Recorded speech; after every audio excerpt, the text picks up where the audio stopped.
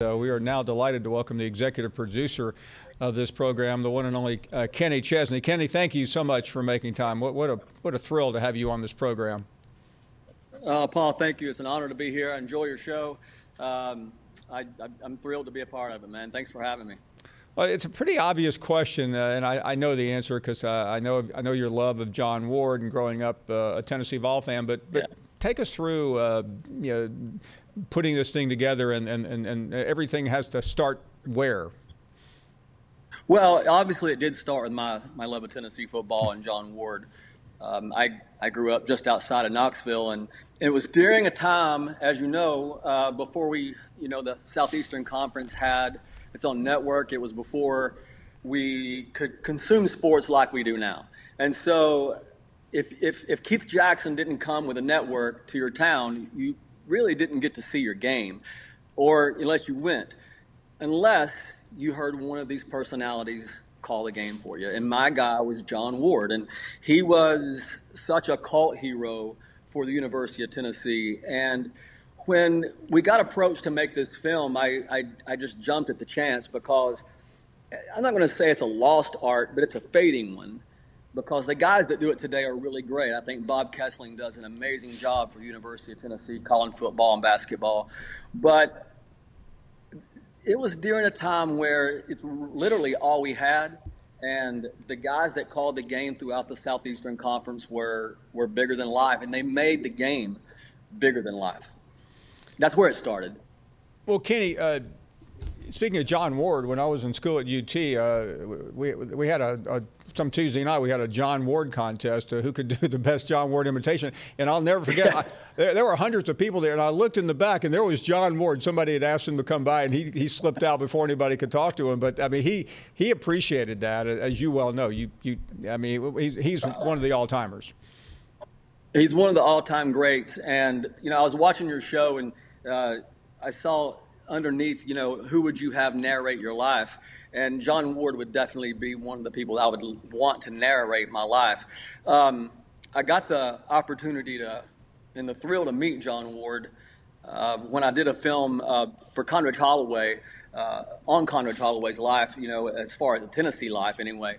We interviewed John Ward, and it was as if I had met, my biggest hero ever, just because he was just such a great storyteller, and what he meant to me and my family. When I was a kid, I would be out in the backyard listening to the Tennessee game, and I would listen to John Ward call these plays, and me and my buddies were out in the backyard trying to reenact what John was calling.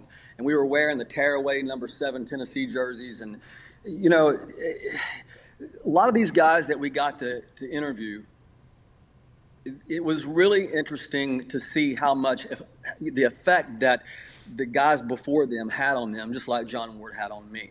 We made them listen to, I was watching a few minutes ago, and I love that you showed that, like, we made everybody we interviewed listen to certain plays. They did the same to me. We did it the same to Peyton Manning.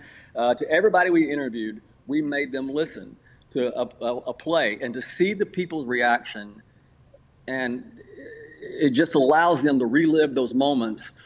And it was just really, really, it was really thrilling to watch, because guys like John Ward and Larry Munson and still Eli Gold today, there's so many people. I think people forget that they bring families together.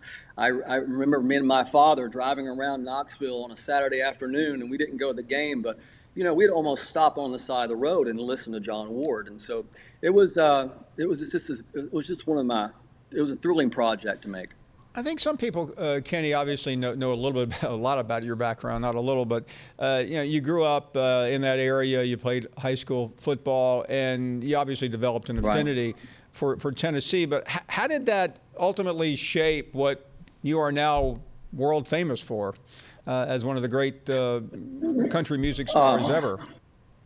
Well, wow, thank you. I think that, like anybody, I think my background really, the way I was brought up had a lot to do with my work ethic, had a lot to do with, I don't know, just the way you treat people out on the road. And I owe that to my family. You know, my mom gave me the music. My father gave me the love of sports. And I love both of them for that. But like I said, you know, the first time one thing that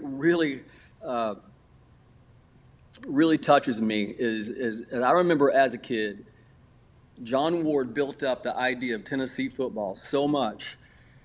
And the first time that I walked into Neyland Stadium, it was bigger than life. I mean, it was unbelievable. And I think it was a Tennessee Notre Dame game, and my dad took me there. And I'd spent most of my childhood up to then listening to John Ward on the radio, and it was just an unbelievable moment of my life, and it changed my life. And to think that you fast forward, I don't know, 30-something years, that I would actually play that football stadium and be a part of the history of that place with music. If you'd have told me as a child when I went into that stadium that was going to happen, I would have bet everything against it. Thanks for watching ESPN on YouTube. For live streaming sports and premium content, subscribe to ESPN+.